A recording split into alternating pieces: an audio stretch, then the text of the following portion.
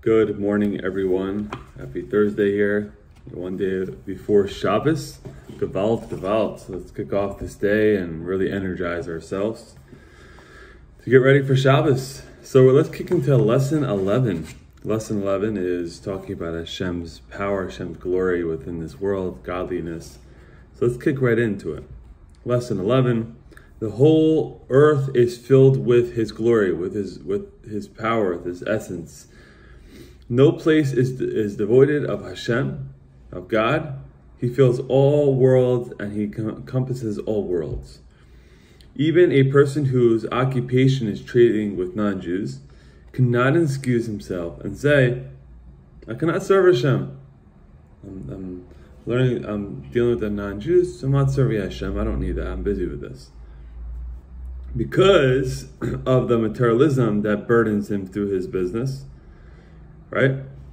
So it says here, let's go back for a second. It says, even a person's occupation, right, is trading with Gentiles, and he excused himself and said, I cannot serve Hashem, because the materialism that burdens him through his business, that I'm too into the materialistic stuff, and it's too much of a burden, that deal with business stuff. I can't serve Hashem, I don't. So it says, right, godliness exists, Hashem exists, Hashem's light exists in everything. Every single thing.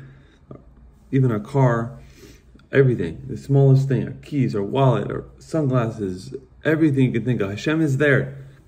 Our computer, Hashem is always there. We can see His spirituality in anything. Even in material things, right? In all languages of all Gentiles. Hashem is there. Hashem speaking through someone that's any nationality. Without godliness, they would have no vitality and they could not endure for a moment. So everything that is in this world right now has spirituality. If it didn't, it couldn't stand for a moment. It would be out. Every single thing. Traffic light. In our car, someone crosses the road. Everything has spirituality in it. If it doesn't, it is only that lower the level, right? It is only that the lower the level, the more concentrated is godliness and the more heavenly revealed it is. So it's pretty much saying here, the whole lesson, it's saying Hashem is in everything. Let's try our best to focus on that kavanah, that Hashem is in everything. Someone cuts you off. Someone yells at you. Whatever the situation is, you go buy a coffee at the store and it falls on the floor. Hashem is there. Hashem was in that coffee. It fell for some reason. That could be a test. End of the day, Hashem is in everything.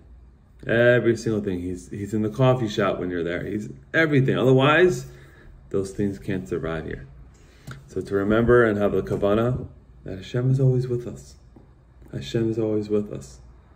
All times, 24/7. Hope you guys have a great day. And let's kick off and remember the kavanahs that Hashem is always with us. You're never alone. Have a great day, guys.